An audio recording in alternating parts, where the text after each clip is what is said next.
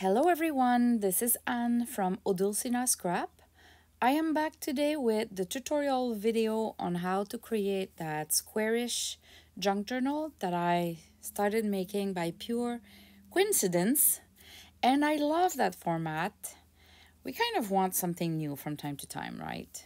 So I'm going to use one of the two latest kits that I've been created, which is this one, the Lace Love digital kit, which is kind of just background pages, and the Blessed Talent, which are little musicians, little boys, little girls, and some background papers, neutral, and the music sheets. And this one, the last one, it's the same paper but printed on a coffee stain paper.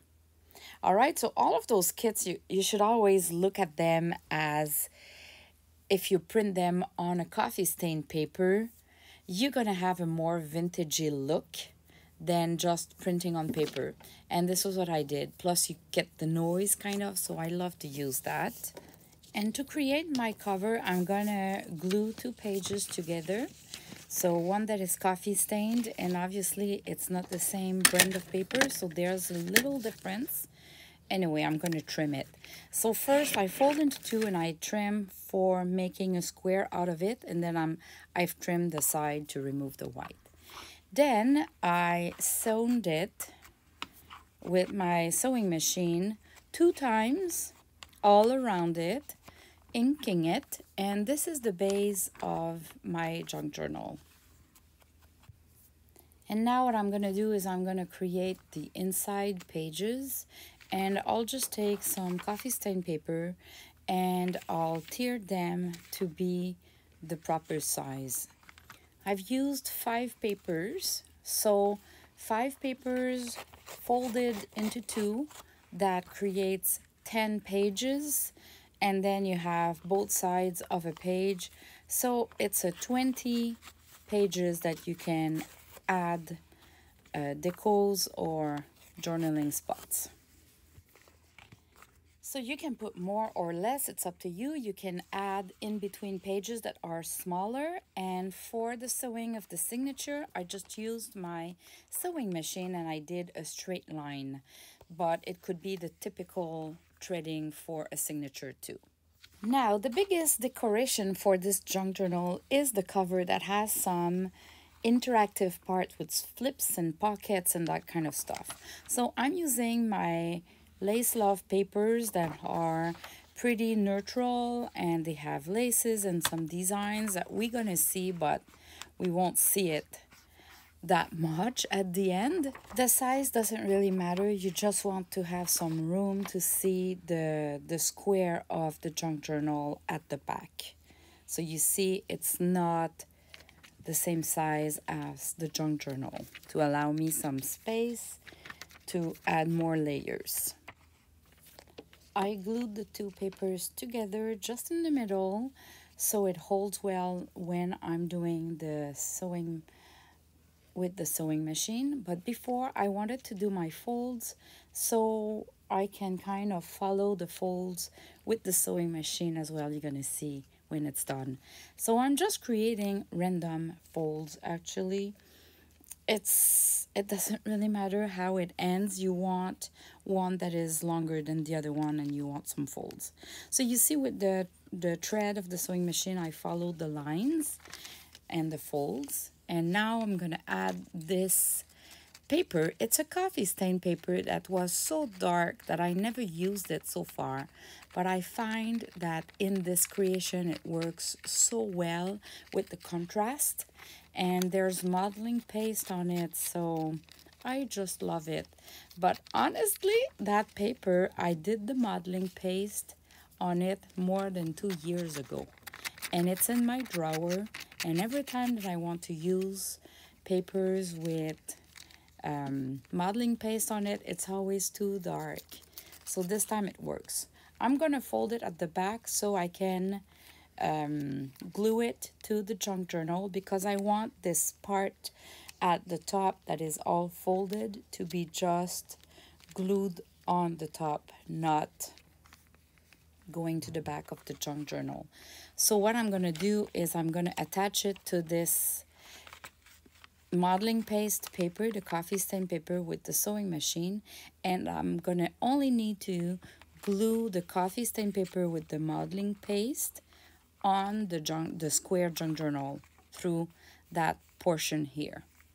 This will allow me to flip everything and open everything, and everything holds well together, as you can see. And I remove the junk journal because I want to work and add more and maybe glue or add more sewing. And at the end, when I'm done, I'm gonna glue the coffee stain paper with the modeling paste to the junk journal, and that would be the end. So I'm gonna start using the ephemeras of my Blessed Talent digital kit. They are so cute, and that girl here, this is my favorite. I don't know, it's probably because she is in pink and soft green, and she has flowers. I'm just in love. That ephemera piece is really cute by itself. It had like a frame kind of, but I needed it to be smaller than that. So when you look at a printed paper, you can always reduce the size, trim it a little bit, or tear a little bit more to make it to the size that you want. So we tend to forget. I am the worst in that. Sometimes I just look at my design papers and I use them as they are, but we can change the size. Like for this one, I just used the corner. It's meant to be like a folded paper. You folded it into two, and then you get 2 pages for a full size 9x6 junk journal.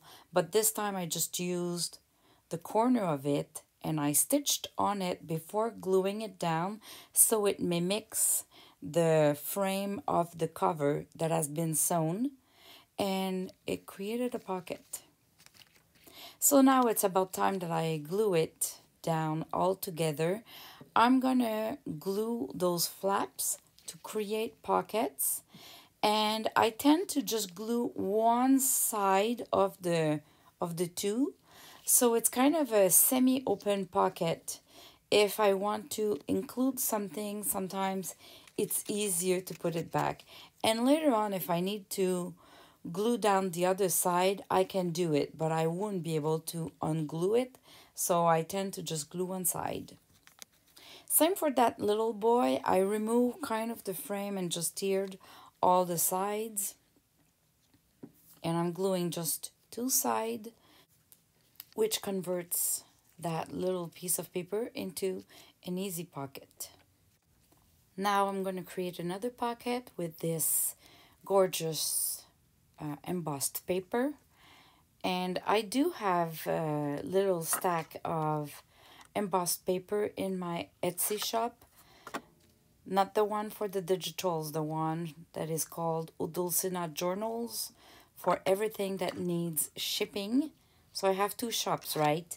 One only for digital that you print by yourself and over as you wish, and the other one, which is Odulcina journals, is for everything that needs shipping. My fabric, fancy yarns, printed for you paper packs for those of you who doesn't have any printer. I have some embossed paper pack, charms, every kind of stuff there. So if you are a beginner and you don't have a lot of supplies, you can buy packs of different things there.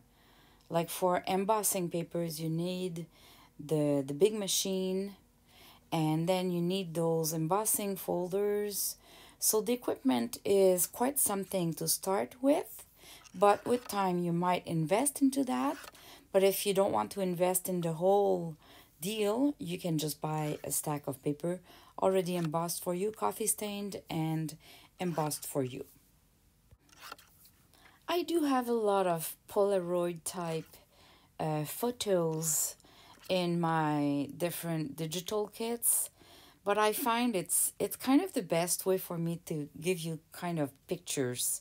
So if you don't like the Polaroid frame, you can just trim it away. But otherwise, you kind of have those old type of pictures that you can add in ephemeras, as ephemeras in your pockets and everywhere in your creations. So, of course, in the Blessed Talent kit, you have some Polaroid type of pictures there. And as you can see, it's an easy way to fill a pocket and it looks great right away. And of course, you're going to see later in the video that you can decorate them as well a little bit with fabric and laces and any other type of decorations. So for this fold, I wanted to make it a little bit more robust, and I wanted to kind of hide the sewing line a little bit because it's the revert part of the paper, and my sewing machine never really have the perfect tension for the thread. So I guess it's because it's an old machine, but anyway. And I tend to hide a little bit the sewing line that is at the back of the paper. So I've used the sari silk to hide it. And now I'm going to use this Crafty Me Shop lace to kind of decorate the cover and create a fold around the spine, I should say. This will make the spine more sturdy, and it's kind of a decoration that follows the whole cover from the back, from the front to the back. So I love how it looks at the end. And when I glue any lace like that to my paper, my favorite glue is always the art glitter glue because it's a little bit cheaper.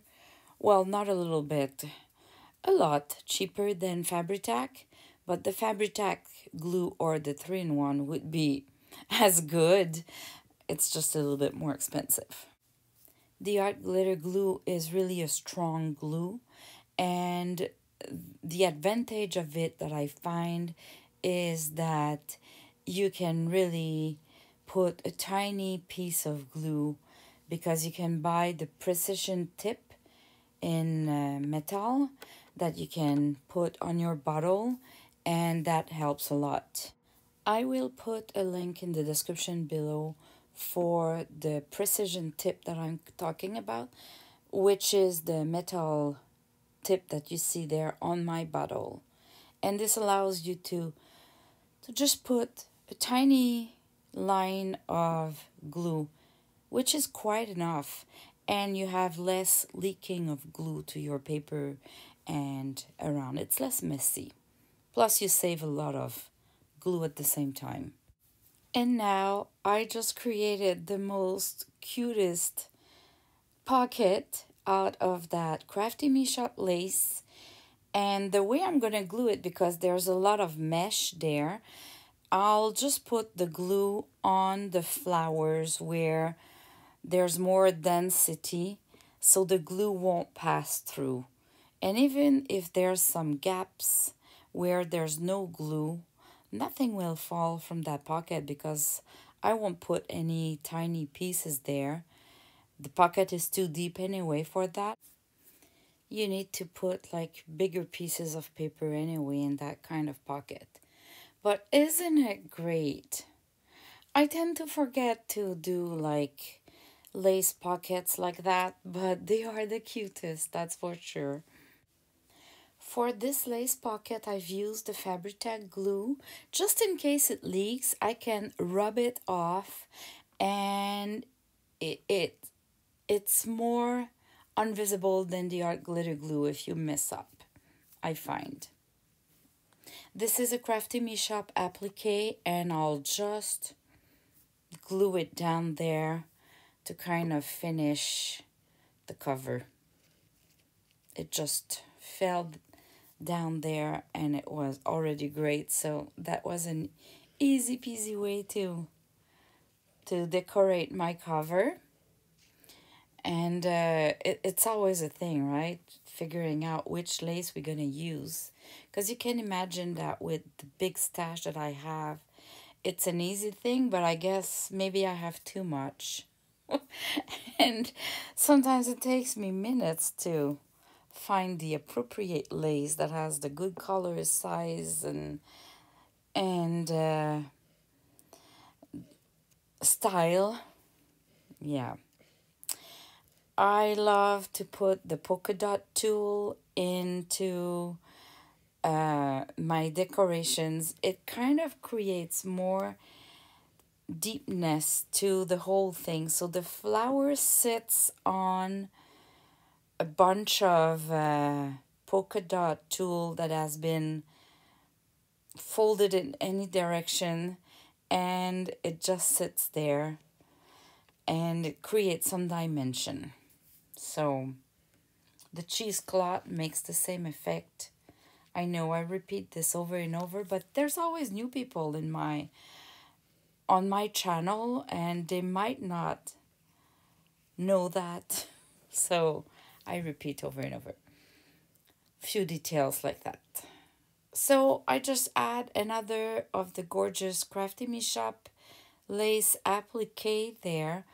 I've trimmed it to fit the size of the paper, and I use my art glitter glue just section by section because I don't want to put glue everywhere.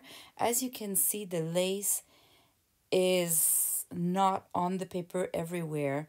It's a little bit on the side hanging, like to be bigger than the paper. Now it's my fancy yarns that I use to create a little bow. This one I believe is out of stock already, but there's plenty of others and they would make the same effect. Just go have a look at my Odulcina journals shop, and there's a bunch of bundles there. And I would be curious to know if I should list those fancy yarns by unit. Like I've created bundles of six little wood pegs.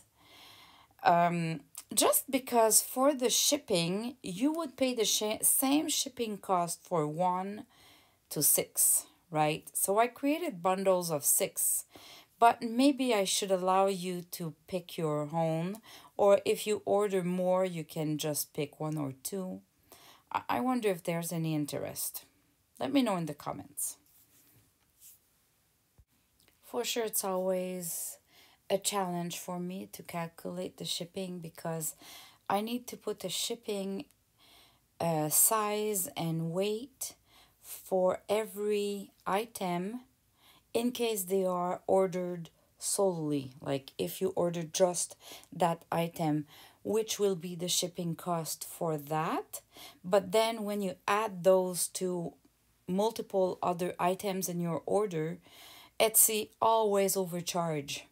So, but don't worry, I always refund the overcharge shipping fees, and I always maximize your shipping cost to be as less as possible. But anyway, some of you might not know and might be afraid of the shipping costs sometimes. Anyway, you can always contact me as well. Now I'm just adding some folded music sheets to create some ruffles and some sari silk ruffles to few pages there. You go by either 3-page or 5-page or 7 pages that will have those ruffles. And I love pages with ruffles. It creates really a good looking and style when you look at the journal from the side, and even from the cover you see there's details through the pages. And for me, in my style, I cannot glue them straight, right? They need to be a ruffle, and the ruffle needs to be really messy. They cannot be straight. It's like it needs some folds that are a little bit more to the left, more to the right, and in angles. And so you go with a spatula like that and you create folds. And if you use the hot glue like I'm doing, just do little portions by portion, because the glue will harden too quickly otherwise, and you'll have a hard time, and you'll have big bumps of glue on your paper. Of course, you cannot really avoid the bumps of glue, but for sari silk and chiffon silk, I find that the hot glue is the only one I know actually that won't leak through, and that you really don't see the glue through the fabric, through the sari silk. Sewing is my other preferred option for that. Otherwise, you kind of see the glue where you've put some glue, and I just don't love the look. Creating a corner pocket there, it's just folding a paper into two, making sure it is square, and you glue just two corner, and you can even have the little flap to open and add some details or journaling there. This was a snippet that I've created. It in the past, it was in my stash, so I just glued it down there. And now I'm using my vintage simple cards, and instead of putting like swatches of laces or fabric there, I've used it as a page decoration, and I used the paper clip to clip it to a page and added the card in it, like just like a tuck spot. So that was just another way to use it. Now I love to use those little labels that are folded into two, and they are a great decoration. So when you're done with your, or almost done, this is where you can come back to your cover or your pages and add a few of those. I have a couple of kits that contains those kind of labels, and they are really a great addition. You're going to see how much details it's adding. I could not put that labels without gluing the top of that pocket, so now it was time to glue it. Otherwise, the place of it was not good, or I was hiding the numbers at the back and I wanted to see the whole label. So you see, it's going to look nice now that I glued everything down.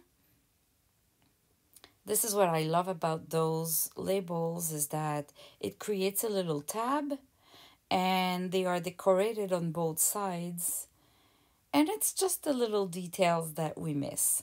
So same for little labels of words or numbers. It's now time to look back at the whole project and add more of those little details where there's a little spot you could glue it down. And for this little word, I glued it down just like that. You need to turn it a little bit to read, but it puts a little detail there that is quite nothing, but it's just one more details, and we love that. Well, I say we because the majority of us loves that. So now, same for the Polaroid type of pictures. I'm gonna use a little bit of fabric or laces, cheesecloth, and a word label there, and I'll just glue it.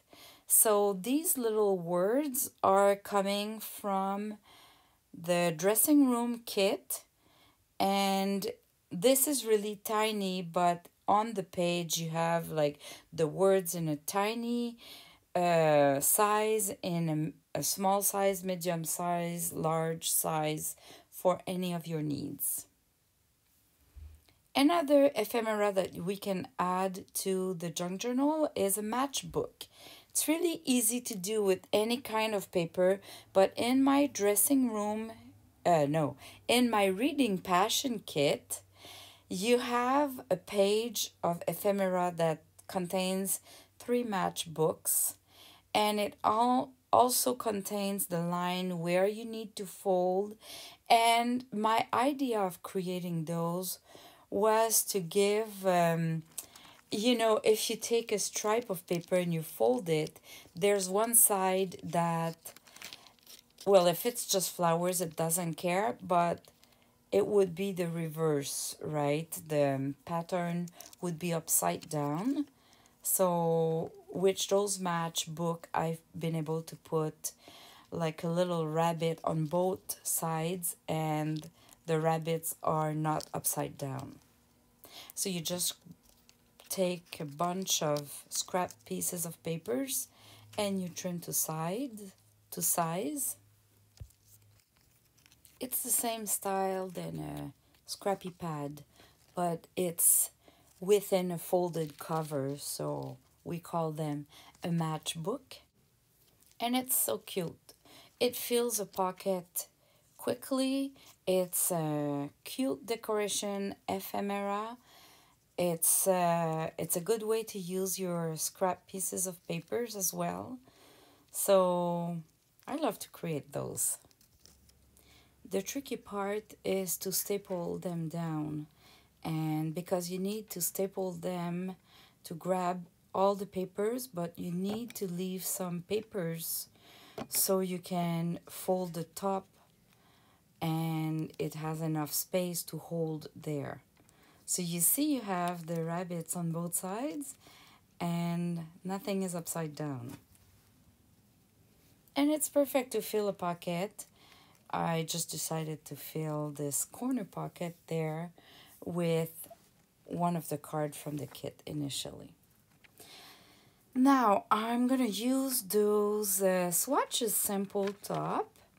They have many usage, but one of them would be to just use them at the top of a page to create a talk spot. So you're going to see how easy it is to do.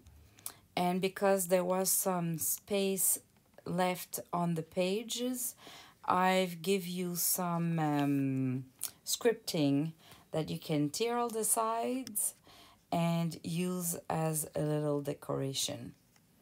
I don't like to leave some white gaps in my digital kits. So this is where you might think, why she've put that there, but it was just to fill the white space so you don't waste any paper. So you can see you can fold into two and you ink them, and then the only thing you need to do now is to glue down the top. And you're gonna have a talk spot on both sides. Just make sure you don't glue it down all the way, because then you're gonna have just a top that is a decoration, which would be great too. But in this case, I wanted to create like a talk spot. Here you go, as you can see. And that little script ephemera, I just glued it on top of it. I could add a little piece of lace too. I didn't think about it. Well, that journal might not be done completely by the end of this video.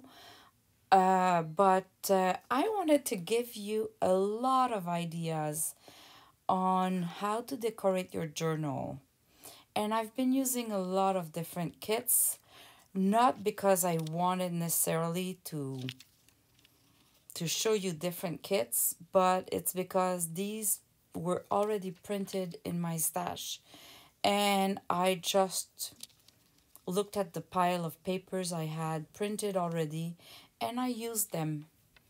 They kind of all match, right? My style is all, how can I say that? They all match together pretty much. So it's always like soft colors, and you can mix the digital kits together. As you can see, because this is exactly what I'm doing today, I'm mixing a bunch of different kits together. These lettered journaling papers, they were too big, so I just trimmed them down a little bit. So now they fit in the pocket. And I'm gonna use another ephemera page that I'll just fold. I'm gonna ink and put into that lace pocket. And these are just cards that we can put some journaling at the back, and they're a great decoration. And again, that's another kit, and it matches perfectly. I guess my style is predictable and it all matches together. Eventually with time, I guess I'm gonna go with other styles or colors, but I'm not there yet. So this piece of lace of the kind of applique was the leftover from the cover, and I'll just reuse it to decorate one of those Polaroid type of pictures and put it in the top spot of the top cover that I've glued down there. Thanks for watching, everyone, and I'll see you in the next video. Bye bye.